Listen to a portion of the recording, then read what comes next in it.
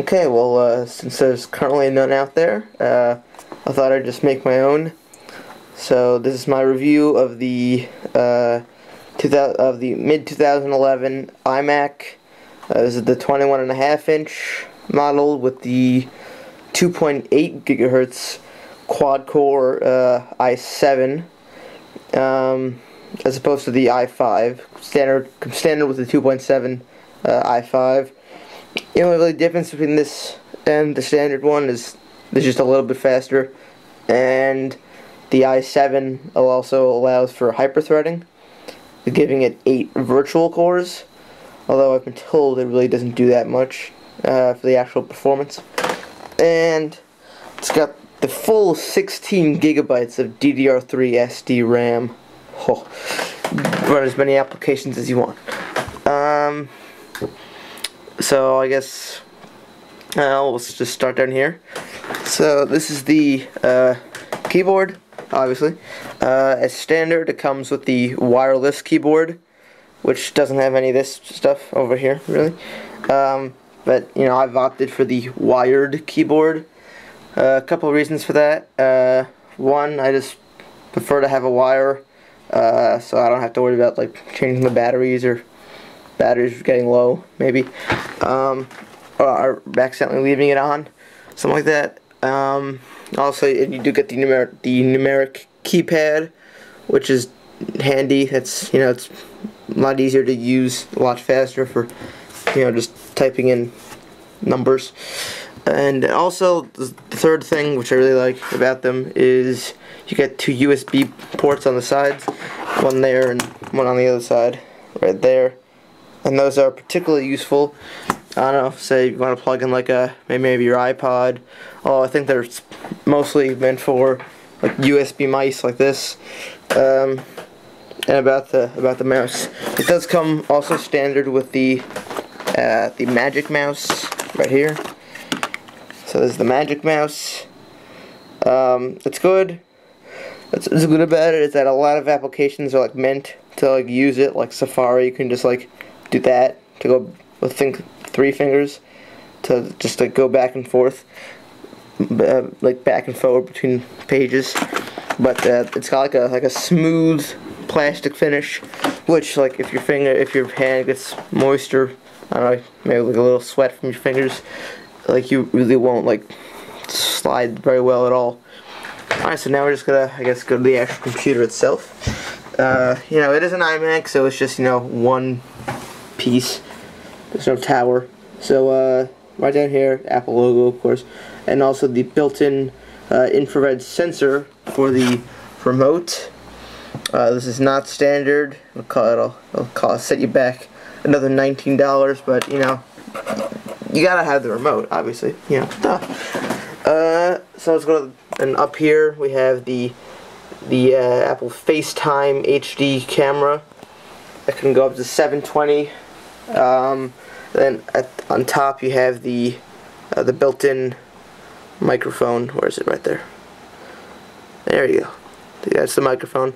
And also up there is the built-in ambient light sensor, which, you know, will, you know, adjust the brightness of the screen based on the conditions and lighting on the current light. So on the side here we have the super drive for, you know, all your CDs and DVDs, and it can also burn, you know, CDs and even up to AVC HD discs, and then SD card slot, which is, you know, which is new for the iMac, and I think it's a really good thing because say you have like digital cameras or GoPros lying around, you know, it's a really good quick thing because you won't have like a mess of USB cables. You know, you just pop out the SD card and stick it into there. That's nice. Now I'm out to the back. So down here, let's start with the different ports you got. You have the audio out, just, you know, headphones. Audio in, and that's like plugging in I don't know, another microphone. And you get 4 USBs, one FireWire 800, one Thunderbolt, and then one Ethernet. The only difference between this and the 27-inch, in terms of these, on the 27-inch you get two Thunderbolts. The power cable, obviously, and on this side you have the power button. And at the top you get, like, I guess this is like a vent or something. And if you're doing like some, you know, exporting HD video and rendering, this get pretty hot. It will heat up, but as soon as you're done, it will cool down. And I will say it is very quiet, the computer, as opposed to like this, you know, old MacBook Pro, which is like 2 minutes now. I think that's like 2006, something like that. Like, you turn it on within 2 minutes, it'll be like from it, like getting really hot. So I don't know. I guess that's about it for all the outside stuff. So I'm just gonna turn it on now. This is the mid 2011 with Lion pre-installed, and there you go. You get the bung, and then there we go. And as you probably noticed, this is not the normal thing that you get. That's because this is called verbose mode, and it's basically just, you know, so you can see all the actual processes being done when you turn the computer on. You could do this one way, is just, if you want to only see this once, Command and V when you turn it on as soon as you hear the bung. Or if you want to make it like permanent, like that, I mean, not permanent, but, you know, stay there, you can always turn it off. It's just done by typing a command into terminal. Alright, so just go log in now.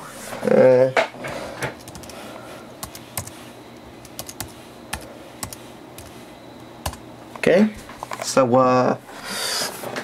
logging in, and there you go. So this is the desktop, and now we're gonna switch to the screen, the screen capture for the review of, like, I guess, Lion.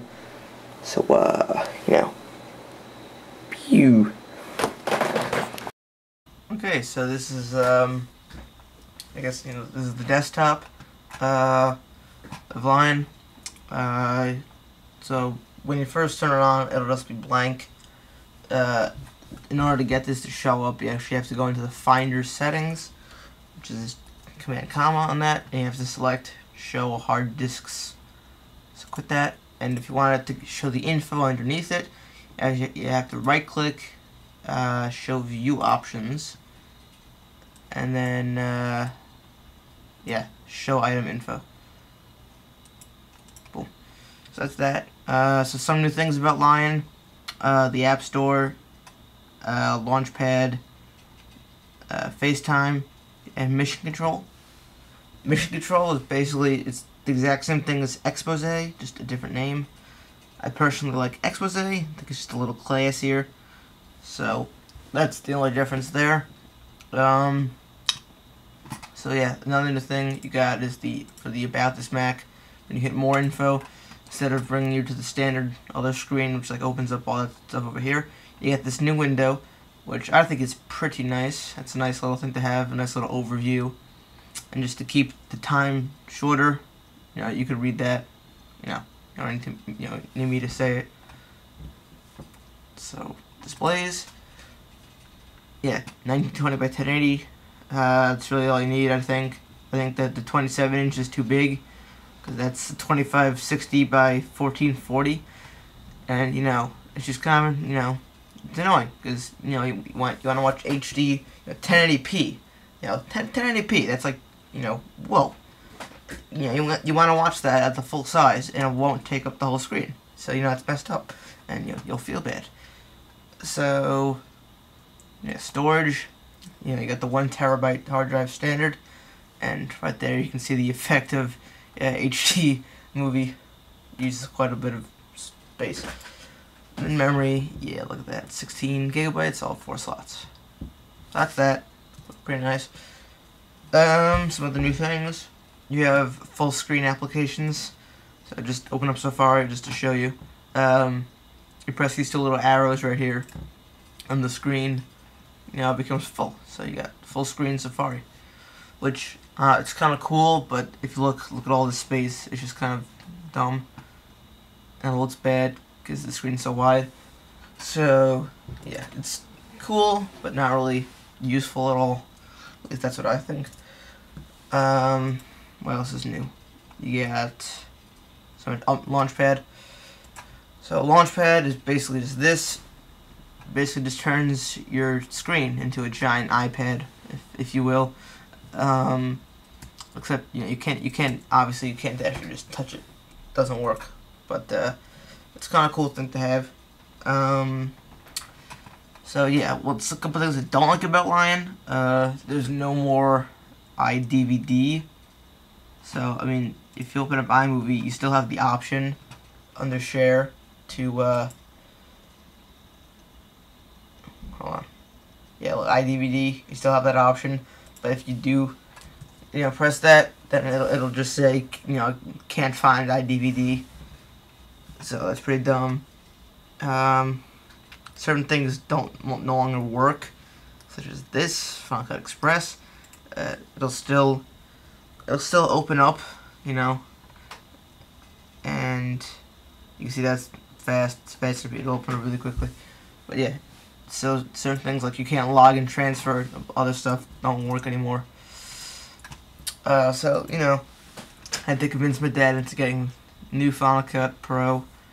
Just do a little, show how fast the computer is, see how fast Final Cut Pro opens up. So there it is. It's doing this little bouncing thing. Yeah, that's weird. I think the screen recording makes it slower, because it's usually a lot faster than this. So yeah, that's that. But the screen recording is done with this little program called ScreenFlow.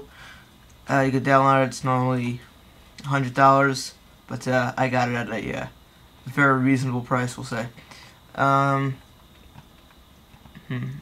many times have I said So okay, I guess it's basically all there is for Lion.